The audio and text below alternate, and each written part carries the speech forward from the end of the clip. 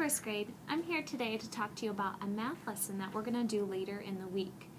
So far in math, we've been studying tens and ones. We've been looking at different numbers and identifying how many groups of 10 are in that number and how many ones. Well, that's going to really help us with the lesson this week in place value. For example, if you see the number 52 and I underline the 2, and I ask you, what is the value of this number? That means, what does this number mean? How much is it worth? Well, to identify the value of a number, we're going to use our bundle sticks that we've been using in class. Let's make the number 52. How many groups of 10 are in the number 52? If you said 5, you're right. 1, 2, 3, 4, 5. 5 groups of 10, and how many ones do I need? 2, that's right. I need 2 ones. 1, 2. So if you can see here, this is my number 52. 10, 20, 30, 40, 50, 51, 52. So let's take a look at this number again. What does this 2 mean? It represents the number 2. It means there's 2 ones. Let's change it and underline the 5. What is the value of 5 in 52? That means, what does this number equal? Well, let's take a look at our sticks. 10, 20, 30, 40, 50. The value of 5 is 50. When we put 50 and 2 together, it makes the number 52. This is practicing identifying place value.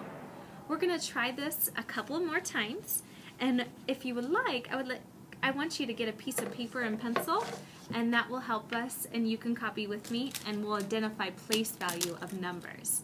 Go ahead and get that paper and pencil right now, and we'll wait.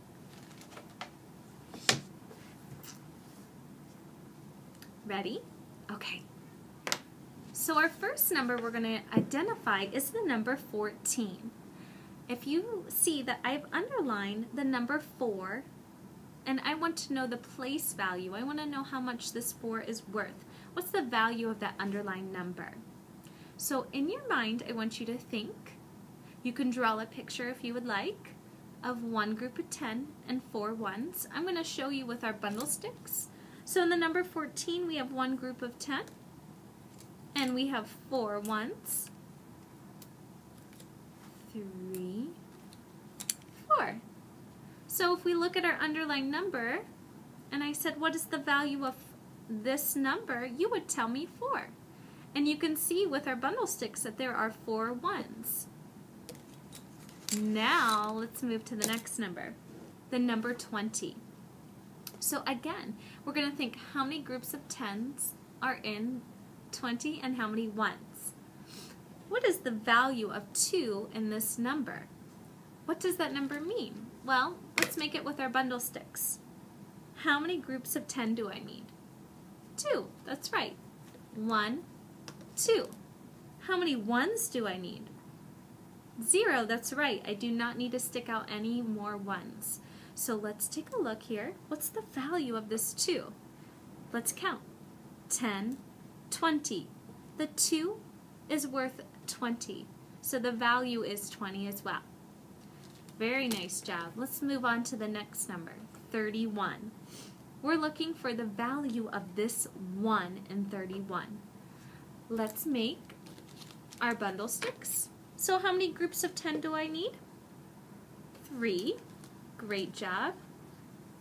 2, 3. Here's 3 groups of 10. And how many ones do I need?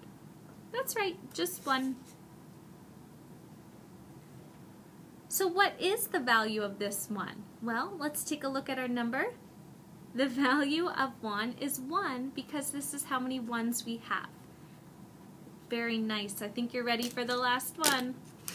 The last one, our number is 55. So let's build our number with our our sticks. How many groups of 10 do I need? That's right, I need 5. 2, 3, 4, 5. Can you see those? There you go. So we have 5 groups of 10, and now I need 5 ones. 1, 2, 3, 4, 5. All right. So here's our number 55. What is the value of this underlined number?